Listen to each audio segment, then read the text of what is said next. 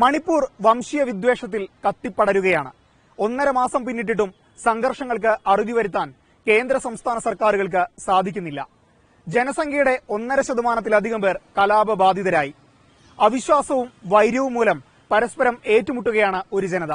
മണിപ്പൂരിൽ ചിന്തുന്ന ചോരയ്ക്ക് ആര് സമാധാനം പറയും?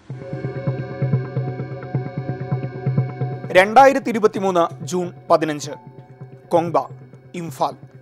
കേന്ദ്രമന്ത്രി രാജ്കുമാർ രഞ്ജൻ സിംഗിന്റെ വീടിന് ആൾക്കൂട്ടം തീയിട്ടു. മണിപ്പൂർ അശാന്തമായിട്ട് അന്നേക്ക് 44-ാം ദിനം. വിദേശകാര്യ വിദ്യാഭ്യാസ സഹമന്ത്രി രാജ്കുമാർ രഞ്ജൻ സിംഗിന്റെ വസതിയിലേക്ക് 1200ഓളം പേർ കർഫ്യൂ ലംഘിച്ചെത്തി.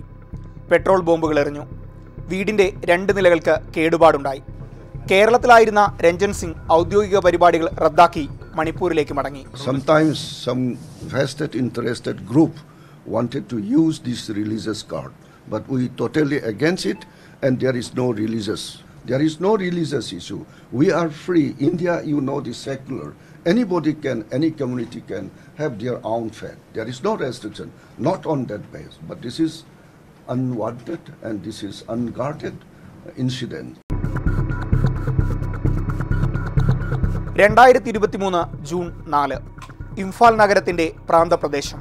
ടോൺസിംഗ് ഹാങ്സിംഗ്, വയസ്സ് 7, അമ്മ മീന, ബന്ധു ലൈഡിയ. തലയ്ക്ക് അക്രമികളുടെ വെടിയേറ്റ 7 വയസ്സുകാരൻ ടോൺസിംഗിനെ ആംബുലൻസിൽ ആശുപത്രിയിലേക്ക് കൊണ്ടുപോവുകയായിരുന്നു. അമ്മയും ബന്ധുവും ഒപ്പമുണ്ട്. കലാപകാരികൾ ആംബുലൻസ് തടഞ്ഞു നിർത്തി ചുട്ടുകൊന്നു. പോലീസ് നോക്കി നിൽക്കുകയായിരുന്നു ക്രൂരത.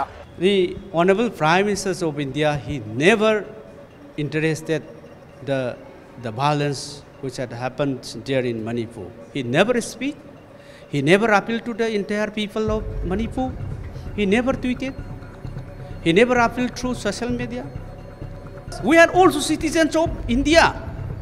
So our peoples, our sons, our families, the innocent people, thousands were destroyed. വടക്കു കിഴക്കോട്ട് നോക്കൂ, വികസനം കാണാമെന്നാണ് പ്രധാനമന്ത്രി നരേന്ദ്രമോദി പറയാറുള്ളത്. മണിപ്പൂരിലേക്ക് നോക്കിയാൽ ഇപ്പോൾ കലാപവും കൊള്ളയും കൊലപാതക പരമ്പരകളും. വിദ്വേഷത്തിന്റെ തീ ആളിപ്പടരുകയാണ്.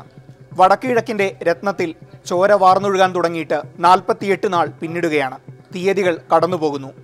ജീവൻ നഷ്ടമായവരുടെയും മരണമുഖത്ത് നിന്ന് ഭയത്തോടെ പലായനം ചെയ്തവരുടെയും എണ്ണം പെരുകിക്കൊണ്ടിരിക്കുന്നു. ആളുകളും അക്രമ സംഭവങ്ങളും വെറും അക്കങ്ങളായി മാറുകയാണ്. കരസേനാംഗത്തിന് വെടിയേറ്റുവെന്നതാണ് ഒടുവിൽ റിപ്പോർട്ട് ചെയ്യപ്പെട്ടത്. നോർത്ത് ഈസ്റ്റിൽ പൊതുവേ കേന്ദ്ര സർക്കാരിൻ്റെ അല്ലെങ്കിൽ കേന്ദ്ര സേനകളും ആർമിയും ഒക്കെ നേരിടുന്ന പ്രശ്നം ഇൻസർജൻസി ആയിരുന്നു. മറ്റ് സ്ഥലങ്ങളിൽ കാശ്മീർ പോലുള്ള സ്ഥലത്ത് ടെററിസം. ഈ റയറ്റ് എന്ന് പറഞ്ഞാൽ അല്ലെങ്കിൽ ലഹള വേറെ തന്നെ ഒരു കാര്യമാണ്. അതിന് ഒരു കേന്ദ്രീകൃത നേതൃത്വമൊന്നും ഉണ്ടാവില്ല. വളരെ സ്പോണ്ടേനിയസ് ആയിട്ട് അത് ആളിക്കത്തുന്ന ഒരു സ്വഭാവം ഉണ്ടാവും. അതിനൊരു സെൻട്രലൈസ്ഡ് ലീഡർഷിപ്പ് ഉണ്ടാവില്ല, ഒരു കമാൻഡ് ഉണ്ടാവില്ല, കമാൻഡ് സ്ട്രക്ചർ ഉണ്ടാവില്ല. സമൂഹത്തിലെ അല്ലെങ്കിൽ അതാത് പ്രദേശത്തെ റിംഗ് ലീഡേഴ്സിൻ്റെ ആജ്ഞാന പ്രവൃത്തികളായി മാറും. ആ ഒരു മോബ് സൈക്കോളജി, ആ മോബ് സൈക്കോളജിയിലാണ് അവർ വിനാശങ്ങൾ വരുത്തുന്നതും ജീവനും സ്വത്തും ഒക്കെ നഷ്ടപ്പെടുത്തുന്നതും. ഔദ്യോഗിക കണക്കനുസരിച്ച് മരിച്ചത് 120 പേർ. 1500ഓളം പേർക്ക് പരിക്കേറ്റു. 50,000-ലധികം പേർ കലാപബാധിതരായി. 220 ക്രൈസ്തവ ദേവാലയങ്ങളും 20-ലധികം ക്ഷേത്രങ്ങളും ഒട്ടേറെ സ്കൂളുകളും കത്തിച്ചു. ആയിരക്കണക്കിന് വീടുകൾ തകർക്കപ്പെട്ടു. അക്രമത്തിന്റെ യഥാർത്ഥ ചിത്രം ഇനിയും പുറത്തുവരാനിരിക്കുന്നതേയുള്ളൂ. കാര്യങ്ങൾ കൈവിട്ടുപോയിട്ട് നാളുകളായി. ഭരണ സംവിധാനം നോക്കുകുത്തിയായി. 47 ദിവസമായിട്ട് ഇന്റർനെറ്റ് ലഭിക്കുന്നില്ല. ആളുകളുടെ ഇക്കണോമിക് സിറ്റുവേഷൻ വളരെയധികം തകർന്നിരിക്കുകയാണ്. അവിടെ വാർത്തകളൊന്നും പുറത്തു വരുന്നില്ല. അവിടുത്തെ ചിത്രങ്ങളൊന്നും നമുക്ക് കാണാൻ സാധിക്കുന്നില്ല.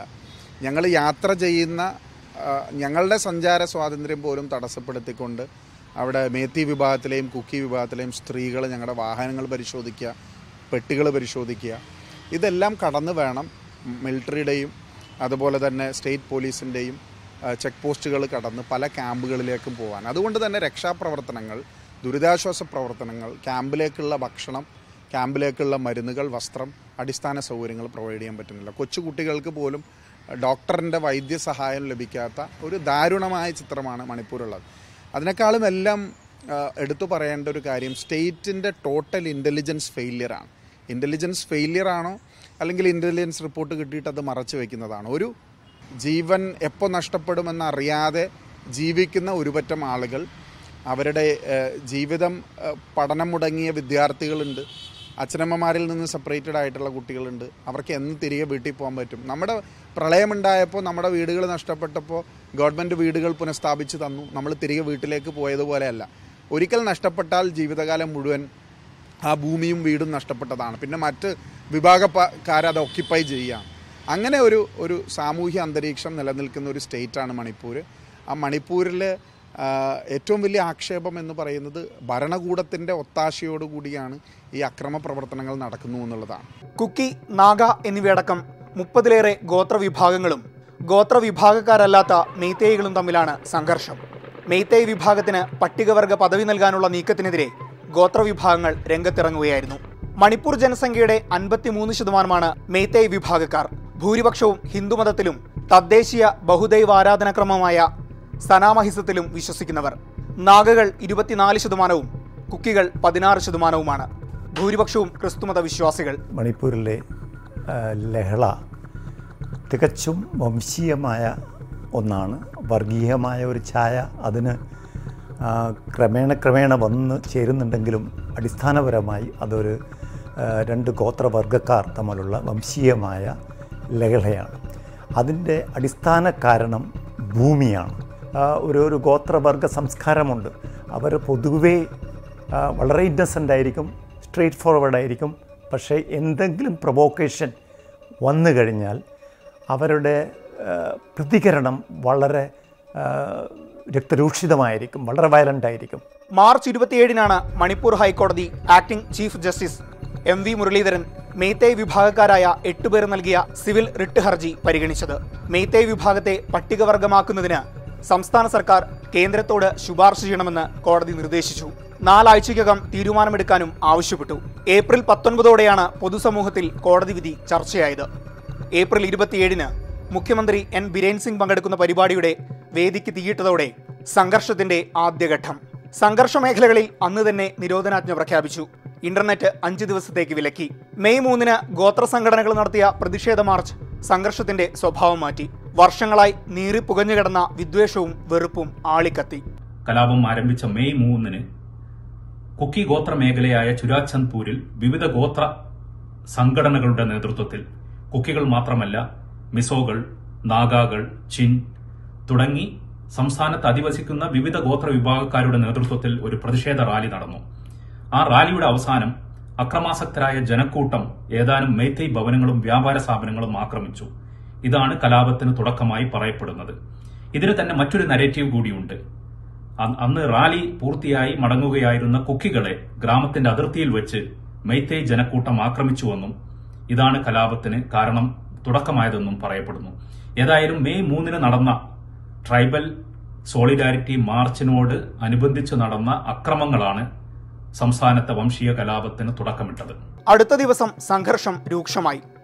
അക്രമം കാട്ടുതീ പോലെ പടരുന്നത് കണക്കിലെടുത്ത് ഗവർണർ ഷൂട്ട് അറ്റ് സൈറ്റ് ഉത്തരവിറക്കി. മെയ് 7-ന് ഇന്ത്യ മ്യാൻമാർ അതിർത്തിയിലും സംഘർഷ മേഖലകളിലും സൈന്യം വ്യോമനിരീക്ഷണം ഏർപ്പെടുത്തി. ആളുകളെ ഒഴിപ്പിക്കാൻ തുടങ്ങി. മെയ് 17-ന് സുപ്രീം കോടതിയുടെ ഇടപെടൽ. പട്ടികവർഗ പട്ടിക പരിഷ്കരിക്കാൻ നിർദ്ദേശം നൽകാൻ ഹൈക്കോടതിക്ക് അധികാരമില്ലെന്ന് ചീഫ് ജസ്റ്റിസ് DY ചന്ദ്രചൂഡ് പറഞ്ഞു. സംസ്ഥാന സർക്കാർ പരാജയപ്പെട്ടുവെന്ന് ബോധ്യപ്പെട്ടതോടെ കേന്ദ്ര ആഭ്യന്തരമന്ത്രി അമിത്ഷാ മെയ് 29-ന് മണിപ്പൂരിലെത്തി. ജൂൺ 1-ന് P ഡോങ്കലിനെ മാറ്റി CRPF IG രാജീവ് സിംഗിനെ പോലീസ് മേധാവിയായി നിയമിച്ചു. ജൂൺ 10-ന് അസം മുഖ്യമന്ത്രി ഹിമന്ത ബിസ്വ ശർമ്മ മണിപ്പൂരിലെത്തി. സമാധാന നീക്കങ്ങളുടെ ഭാഗമായി ഗവർണർ അധ്യക്ഷയായി 51-അംഗ സമാധാന സമിതി രൂപീകരിക്കപ്പെട്ടു. മുഖ്യമന്ത്രി N ബിരേൻ സിംഗിനെ സമാധാന സമിതിയിൽ ഉൾപ്പെടുത്തിയതിനെ കുക്കികൾ എതിർത്തു. മെയ്തേയികളും സമാധാന സമിതിയിൽ അവിശ്വാസം പ്രകടിപ്പിച്ചു. കുക്കി ഭൂരിപക്ഷമായ ഖാമൻലോക്കിൽ 13 പേർ കൊല്ലപ്പെട്ടതോടെ കലാപം 3-ാം ഘട്ടത്തിലേക്ക്. ഇംഫാലിൽ കുക്കി ഗോത്രക്കാരിയായ മന്ത്രിയുടെ വീടിന് തീയിട്ടു. ജൂൺ 15-ന് കേന്ദ്രമന്ത്രി രാജ്കുമാർ രഞ്ജൻ സിംഗിന്റെ വീടിനും തീയിട്ടു. കുക്കി ഗോത്ര മേഖലയായ ചുരാചന്ദ്പൂരിൽ ഞാൻ പോയിരുന്നു. അവിടെ ഒരു അഭയാർത്ഥി ക്യാമ്പിൽ ഒരു കുടുംബത്തെ കണ്ടു. അവർ പറഞ്ഞ സംഭവ കഥ ആരെയും വേദനിപ്പിക്കുന്നതാണ്. അതിനിഷ്ഠുരമായ ഒരു സംഭവമാണ് നടന്നത്. ഇവർ താമസിക്കുന്നത് ഒരു മെയ്തേയ് ഭൂരിപക്ഷ പ്രദേശത്ത് ഒരു കുക്കി ഗ്രാമത്തിലാണ്. മെയ് 3-ന് കലാപം നടന്നു. ഇവർ ഓടി രക്ഷപ്പെട്ടു, ഒരു കാട്ടിനുള്ളിൽ ഒളിച്ചു. മെയ് 4-ന് രാവിലെ വീട്ടിനുള്ളിലെ സാമഗ്രികൾ എടുക്കാം, എന്തെങ്കിലും അവശേഷിക്കുന്നതുണ്ട് അതെടുക്കാം എന്ന് വിചാരിച്ചു വന്നു. വീണ്ടും കലാപം വന്നു. അവർ വീണ്ടും കാട്ടിനുള്ളിൽ ഒളിച്ചിരുന്നു. 8 സ്ത്രീകൾ, 8 പെൺകുട്ടികൾ, ഒരു കുട്ടിയുടെ അച്ഛൻ, സഹോദരൻ. അന്ന് ആരംഭായി എന്ന തീവ്ര സംഘടനയുടെ പ്രവർത്തകരായിരുന്നു ആക്രമണം അയച്ചുവിട്ടതെന്ന് കുടുംബം പറഞ്ഞു. അവർ സാധന സാമഗ്രികൾ മോഷ്ടിച്ച് പിന്നീട് വീടുകൾക്കും ഗ്രാമങ്ങൾക്കും തീയിടുന്നതാണ് പൊതുവായ രീതി. സാധന സാമഗ്രികൾ മാത്രമല്ല, ആട്, കോഴി, താറാവ് തുടങ്ങി വളർത്തുമൃഗങ്ങളെ വരെ കവരും. അങ്ങനെ ഒരു ആട് കാട്ടിനുള്ളിലേക്ക് ഓടിക്കയറി അതിനെ പിടിക്കാൻ വേണ്ടി ഒരു മൈത്തൈ വിഭാഗത്തിൽ ഒരാൾ വന്നു. അയാളാണ് ഈ 8 പെൺകുട്ടികൾ, 8 വനിതകൾ, അച്ഛനും ഒരു സഹോദരനും ഒളിച്ചിരിക്കുന്നത് കണ്ടെത്തി മറ്റുള്ളവരെ വിളിച്ചു വരുത്തി. ഈ 8 പെൺകുട്ടികളെയും കൂട്ടബലാത്സംഗം ചെയ്തു. എതിർത്ത അച്ഛനെയും സഹോദരനെയും ഇരുമ്പ് വടി കൊണ്ട് തല്ലി ചതച്ചു കൊന്നു. ഇതിന് ദൃക്സാക്ഷിയായ പെൺകുട്ടി, ആ പെൺകുട്ടിയുടെ അച്ഛനും സഹോദരനുമാണ് കൊല്ലപ്പെട്ടത്. ചുരാചന്ദ്പൂരിലെ മെഡിക്കൽ കോളേജിൽ മാനസിക നില തെറ്റിയ നിലയിൽ ഗുരുതരമായ പരുക്കുകളോടെ ഇപ്പോഴും ചികിത്സയിലാണ്. സംസ്ഥാനത്തിന്റെ ക്രമസമാധാന ചുമതല ഭരണഘടനയുടെ 355 വകുപ്പ് പ്രകാരം കേന്ദ്ര സർക്കാർ ഏറ്റെടുത്തു. സൈന്യവും അസം റൈഫിൾസും കേന്ദ്ര പോലീസും സംഘർഷ മേഖലകളിൽ വിന്യസിക്കപ്പെട്ടു. ഇന്റർനെറ്റ് വിലക്ക് നീട്ടി. കേന്ദ്ര ആഭ്യന്തരമന്ത്രി അമിത്ഷാ 72 മണിക്കൂറാണ് മണിപ്പൂരിലുണ്ടായിരുന്നത്. പ്രതിസന്ധി പരിഹാരത്തിന് അമിത്ഷാ ഇത്രയും സമയം ഒരു സംസ്ഥാനത്ത് ചെലവഴിക്കുന്നത് ആദ്യമായിട്ടാണ്. സമുദായ നേതാക്കളുമായി ചർച്ച നടത്തി. സംഘർഷ മേഖലകൾ സന്ദർശിച്ചു. ജുഡീഷ്യൽ അന്വേഷണവും CBI അന്വേഷണവും പ്രഖ്യാപിച്ചു. ഗുവാഹത്തി ഹൈക്കോടതി retired chief justice Ajay Lamba അധ്യക്ഷനായ സമിതിയാണ് ജുഡീഷ്യൽ അന്വേഷണം നടത്തുന്നത്. പോലീസ് ആയുധപ്പുരയിൽ നിന്ന് 4000-ഓളം തോക്കുകളും 5 ലക്ഷത്തോളം വെടിയുണ്ടകളും കൊള്ളയടിക്കപ്പെട്ടിരുന്നു. ആയുധങ്ങൾ തിരികെ നൽകാൻ 24 മണിക്കൂറിന്റെ അന്ത്യശാസനം അമിത്ഷാ നൽകി. പക്ഷേ തിരികെ കിട്ടിയത് 1100 എണ്ണം മാത്രം. ആയുധങ്ങളിൽ ഭൂരിഭാഗവും അക്രമികളുടെ കൈകളിൽ തന്നെയാണ്. ഇതുകൂടാതെ അത്യാധുനിക തോക്കുകളും ചൈനീസ് നിർമ്മിത വെടിയുണ്ടകളും പിടിച്ചെടുത്തത് അതിർത്തി കടന്നുള്ള ഭീഷണിയിലേക്ക് വിരൽ ചൂണ്ടുന്നു. ഇവർ ഇന്ത്യയിൽ യോജിച്ചത് തന്നെ 1891. അതുവരെ ഇവരുടെ പകുതി പ്രദേശം ഇന്നത്തെ മ്യാൻമാർ, അന്നത്തെ ബർമയിലൊക്കെ ആയിരുന്നു. അപ്പോൾ അവിടെയുള്ള ബൗണ്ടറിയും ഒക്കെ വളരെ പോറസാണ്. അങ്ങോട്ടും ഇങ്ങോട്ടുള്ള യാത്രയും ഒക്കെ വളരെ സുഗമമാണ്. മാത്രമല്ല, നോർത്ത് ഈസ്റ്റിൽ പ്രത്യേകിച്ച് മണിപ്പൂരിൽ ഇൻസർജൻസി പീക്കിലുള്ള സമയത്ത് മണിപ്പൂരിൽ നിന്നുള്ള പല സംഘടനകളുടെയും താവളം മ്യാൻമാരിലായിരുന്നു. അതൊക്കെ വളരെയധികം നിയന്ത്രണ വിധേയമാക്കിയിട്ടുണ്ട്. പക്ഷേ എങ്കിലും ഇപ്പോൾ അതൊക്കെ വീണ്ടും തുറക്കാനും അവിടേക്ക് അഭയം പ്രാപിക്കാനുള്ള സാധ്യതയുണ്ട്. ചൈനയുടെ സപ്പോർട്ടോടുകൂടി ഇന്ന് മ്യാൻമാർ ഭരിക്കുന്ന ഭരണകൂടം അതിനുള്ള ഒത്താശകൾ ചെയ്യാനുള്ള അവസരങ്ങളും ധാരാളമായി ഉണ്ട്.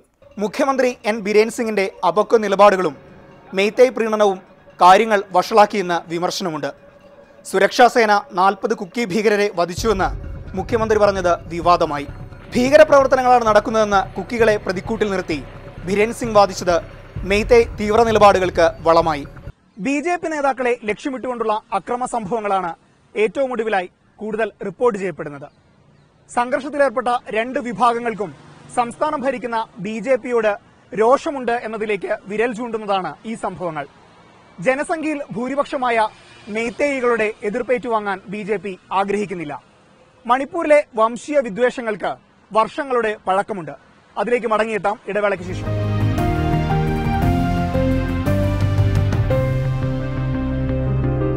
കലാപത്തോടുള്ള സമീപനത്തിൽ കേന്ദ്ര സർക്കാരും മണിപ്പൂർ സർക്കാരും തമ്മിൽ ഭിന്നതയുണ്ട്.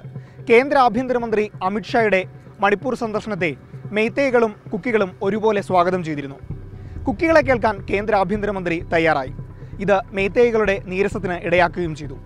മെയ്തേയികളുടെ തീവ്ര നിലപാടുകളെ എപ്പോഴും വെള്ളപൂശാനാണ് മുഖ്യമന്ത്രി ബിരേൻ സിംഗ് ശ്രമിച്ചുകൊണ്ടിരുന്നത്. പരസ്പരം പോരാടുന്ന കുക്കികളോടും മെയ്തേയികളോടും ആയുധം താഴെവെക്കാനായിരുന്നു അമിത്ഷായുടെ ആദ്യ അഭ്യർത്ഥന. 15 ദിവസത്തിനകം രാഷ്ട്രീയ പരിഹാരം കാണാമെന്ന് അമിത്ഷാ ഉറപ്പു നൽകി. എന്നാൽ എല്ലാം ജലരേഖയായി. കേന്ദ്ര സർക്കാർ സാധ്യമായിട്ടുള്ള എല്ലാ നടപടികളും സ്വീകരിച്ചിട്ടുണ്ട്. കാരണം 355 അനുസരിച്ച് ലോ ആൻഡ് ഓർഡറിൻ്റെ കാര്യത്തിൽ ഇടപെട്ടിട്ടുണ്ട്. സാധാരണ രീതിയിൽ ഇന്ത്യയിൽ വളരെ അപൂർവമായിട്ട് ചെയ്യുന്ന ഒരു കാര്യമാണ്. 24 മണിക്കൂറിനുള്ളിൽ ഇടപെട്ടു. പിന്നെ ഒരു കാര്യം, ഇത് ഇന്ത്യൻ പൗരന്മാരാണ്. ഇന്ത്യൻ പൗരന്മാർ രണ്ട് വിഭാഗങ്ങൾ തമ്മിൽ ഏറ്റുമുട്ടുന്നതാണ്. അപ്പോൾ അതുകൊണ്ട് പട്ടാളത്തിന് പരിമിതികളുണ്ട്. സംസ്ഥാന സർക്കാരിന് കൈകാര്യം ചെയ്യുന്നതിന് അപ്പുറത്തേക്ക് ഇത് പോയി. കാരണം ഗോത്രങ്ങളുടെ കാര്യം വരുമ്പോൾ സാധാരണ രീതിയിൽ നോർത്ത് ഈസ്റ്റിൽ കേന്ദ്ര ഗവൺമെൻറ് ഇടപെടാറുണ്ട്. പക്ഷേ 385 ആദ്യമായിട്ടാണ് ഇത് ഇൻവോക്ക് ചെയ്തത്. 9 ജില്ലകളെയാണ് സംഘർഷം തകർത്തെറിഞ്ഞത്. ചുരാചന്ദ്പൂരും ബിഷ്ണുപൂരും പോർക്കളമായി. മണിപ്പൂരിൽ നിന്ന് ജനങ്ങൾ മിസോറമിലേക്കും മറ്റ് അയൽ സംസ്ഥാനങ്ങളിലേക്കും പലായനം ചെയ്യുകയാണ്. ദേശീയപാത ഉപരോധിച്ചതോടെ അവശ്യവസ്തുക്കളുടെയും മരുന്നിൻ്റെയും വരവ് തടസ്സപ്പെട്ടു. മണിപ്പൂരിലെ അതിൻ്റെ ആ ടെറിട്ടോറിയൽ, അതിൻ്റെ ജോഗ്രഫി അല്ലെങ്കിൽ ആ ടെറൈൻ, ആംഡ് ഫോഴ്സിൻ്റെ ഓപ്പറേഷൻ കുറച്ച് ബുദ്ധിമുട്ടുള്ള കാഠിന്യമുള്ളതുമാക്കുന്നു.